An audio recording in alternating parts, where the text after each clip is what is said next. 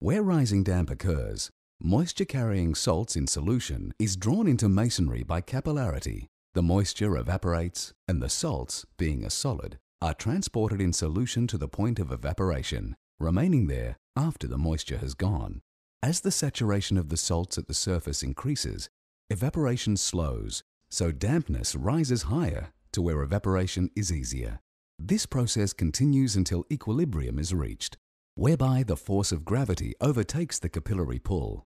The height of rising damp is controlled by three major factors: size and quantity of capillary, amount of available moisture, and the evaporation rate from the wall surface.